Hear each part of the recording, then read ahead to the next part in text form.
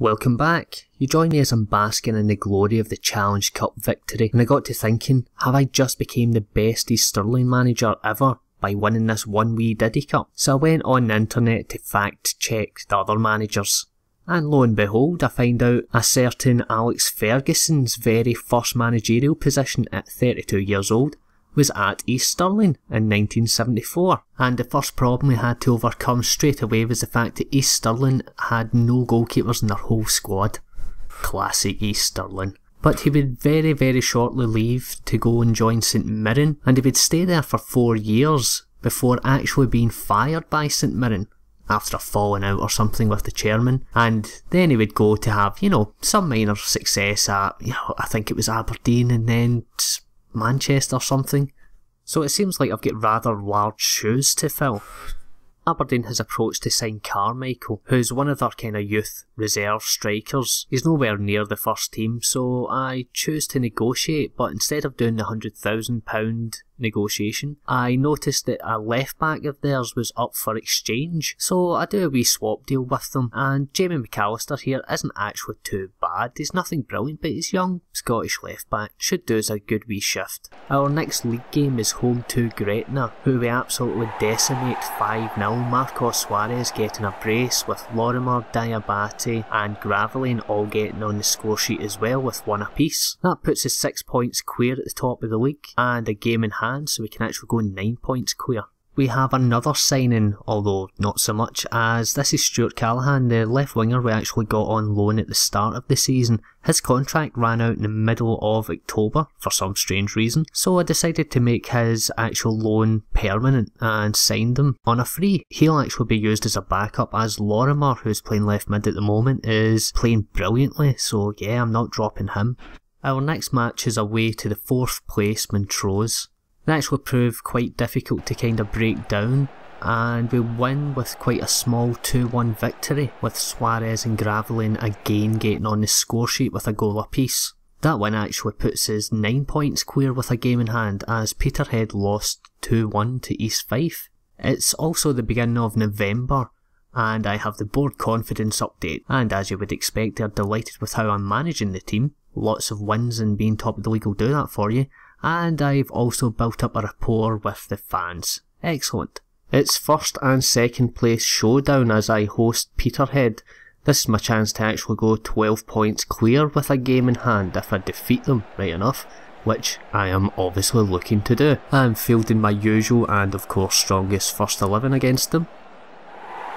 And I thought we just took the lead there, but it's been ruled offside. Hopefully won't come back to regret that. Does it count this time? Yes. Right on half time, Diabate scores. Diabate, who's a right back, seems to be actually pitching in with quite a few goals so far. Yeah, quite like that. Just need to give my left back a kick up the arse now and saying, hey, how you no scoring as much goals? Well, so far it looks as if it's just all us. If we could get a second goal I'd be very happy. Make some subs. Yeah, Wood can come off for Suarez since he's not playing too great. McAllister, the left back, he can come off, can try Traverser there. We'll save the third sub for later, just in case, as 71 minutes is a wee bit early on, and it's offside. Thank God the linesmen are doing their jobs today, because that could have been one each. Yeah, Perry on, put him right back, Diawara inside. As Perry can play centre defence, but he's not as good there as Diawara could be. Can we hold on? We do. So that was actually a very close game. Yeah, we only had one shot on target, and thankfully we converted it. So yeah, 12 points clear with a game in hand. Absolutely romping the league so far. We have a midweek game away to Stirling, who are second bottom in the league. I make just 2 changes from the weekend game, replacing Gravelin with Leishman at the right mid role, and left mid I replace Lorimer with Callaghan. My team absolutely struggles this game, with Stirling actually taking the lead, drawing first blood, before we reply in the 73rd minute, Alou getting a goal, but we just don't have enough to actually go on and get the 3 points, so this is our first dropped points in the league. Gutting. so we're only 13 points ahead in the league.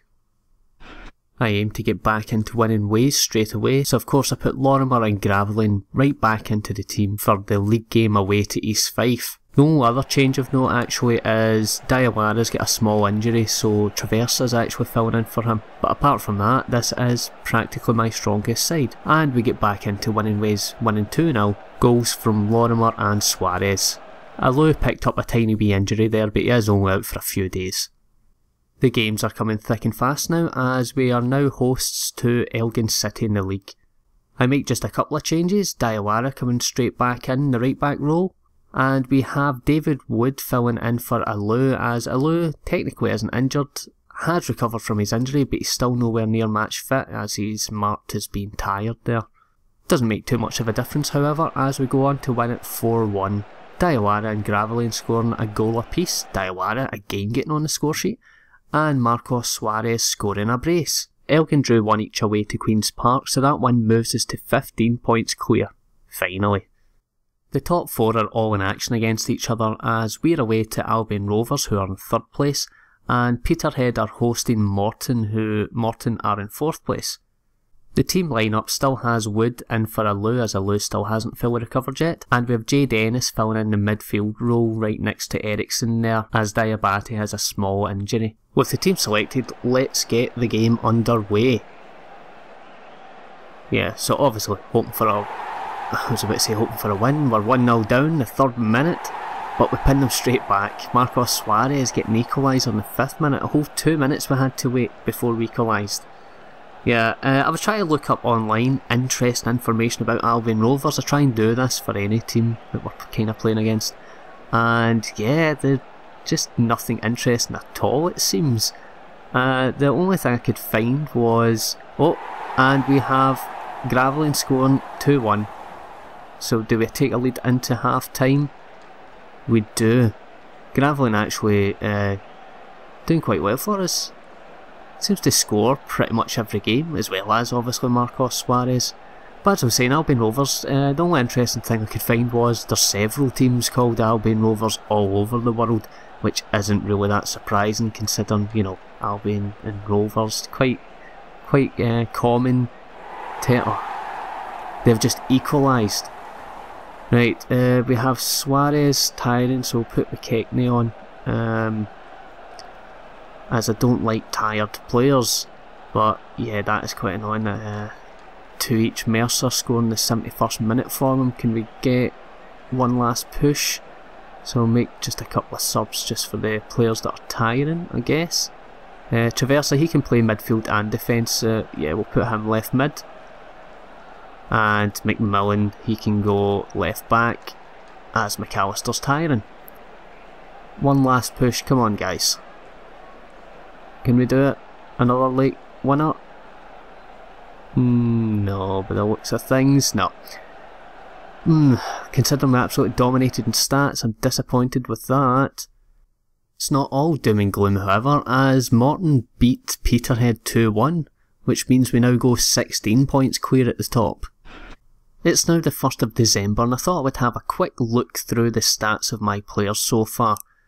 So the top goal scorer in the club, unsurprisingly, is Marcos Suarez, 9 appearances and 8 goals. Close behind is Lorimer and David Wood, both on 7 goals apiece. We have the top assister, Ericsson, 10 assists so far this season, by far away our best creative player. And yeah, man of the match, Lorimer. Lorimer's most man of the match is just a 3, which doesn't really seem a lot. Let's have a look at the finances. Finances by beginning of December is 1.6 million, not too bad. I was aiming originally, if you remember, by Christmas to have at least 1 million, and we're safely there. And let's have a look at all the players we've sold. For a total of 1.8 million, we have sold 41 players. Can you believe that? 41 players I've actually sold. That is insane. So that brings about the end to the video. If you've enjoyed this video, please give it a wee like, feel free to comment in the comment below, and if you want to see more from me on Championship Manager, let me know, and also a wee subscribe would be lovely. Thanks very much. Bye!